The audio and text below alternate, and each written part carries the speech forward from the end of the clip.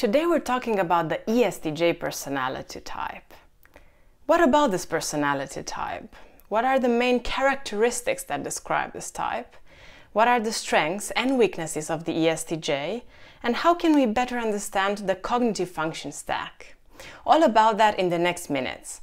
Please don't forget to like and subscribe, and let's dive in. So now let's talk a little bit about the letters that describe the Estj personality. But guys, again, as we've discussed in all of the previous videos, the letters are not really the true way in which we can understand any personality type.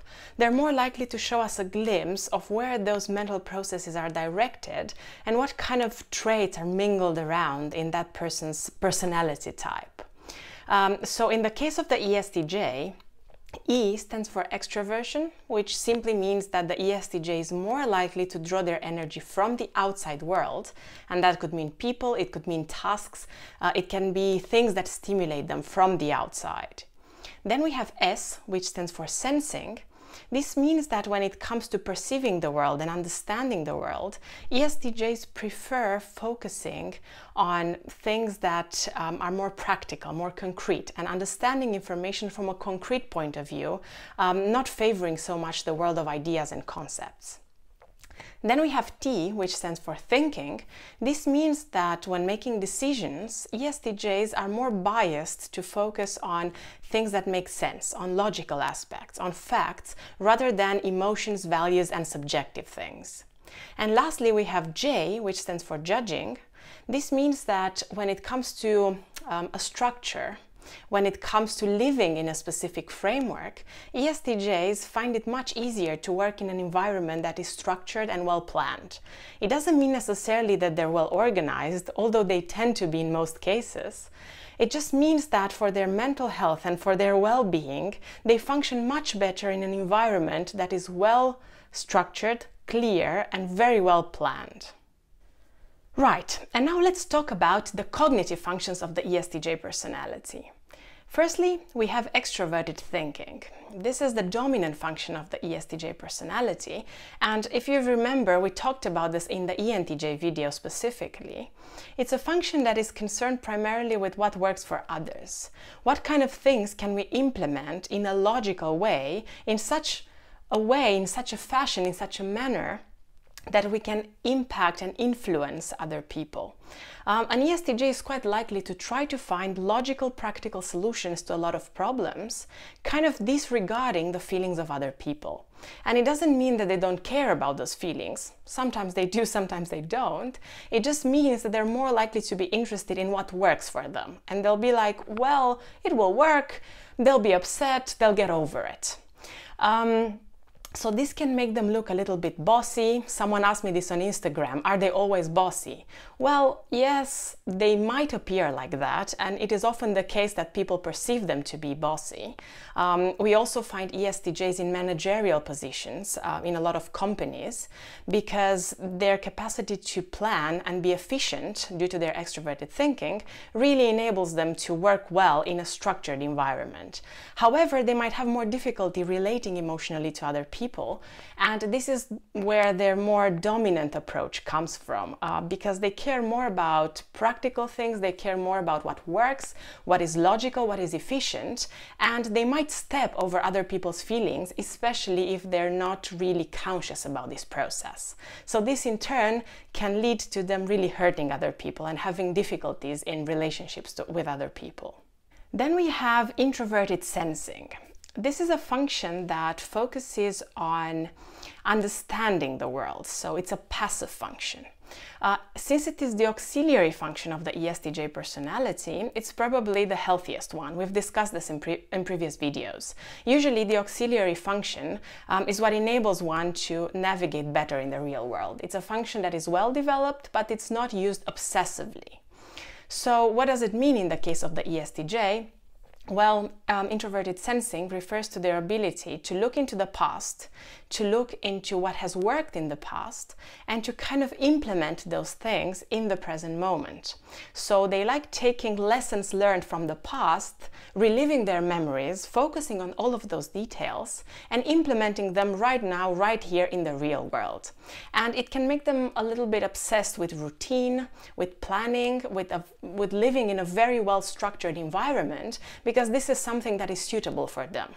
And they might favor traditions and things that have worked in the past exactly because introverted sensing is something that comes so naturally to them. Next, we have extroverted intuition. This is the tertiary function of the ESTJ personality. And normally it's not something that they use with ease. It's not something that comes very naturally to them. However, as they grow and mature, they will be a little bit more curious to explore what extroverted intuition is. So they might be something like, I've been focusing so much on introverted sensing, on plans and structures and more rigid systems. And now I'm curious to explore the world. Now I'm curious to see whether a lot of different things might lead up to. So they might become a little bit more flexible in their approach. They might be better at, being curious and being exploratory in their perception of the world and kind of jumping from one thing to another and letting themselves be fueled by what those ideas could bring them. And once an ESTJ can incorporate this extroverted intuition in their perspective, it can really, really help them in order to kind of have a more balanced approach in terms of how they understand the world and how they perceive things around them. And lastly, we have introverted feeling. This is the inferior function of the ESTJ personality. And if you remember, we've talked about this in the INFP video or the ENFP video, for example. Introverted feeling is all about what is important to me. What are my values? What are my feelings? What are the things that matter to me on a subjective level?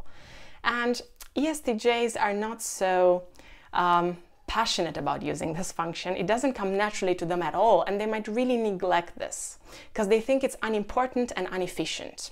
So it might frustrate other people who are in relationships with them, for example, whether that's family, romantic relationships, friendships, because they might have difficulty getting in touch with the emotional aspect of things. But as they grow and mature again, they realize at some point that integrating what is important to them, their values, their emotions in their decision-making process are also really important.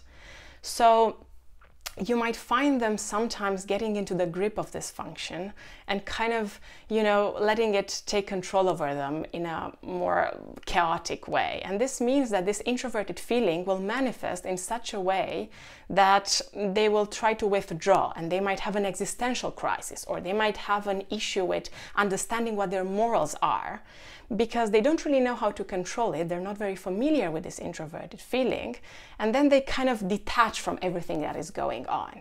So it is important for the ESTJ to be aware and conscious about this and kind of find a balance between extroverted thinking and introverted feeling. Although this might take a while, it's probably the most difficult function for them to develop, but patience and endurance can take them a long way.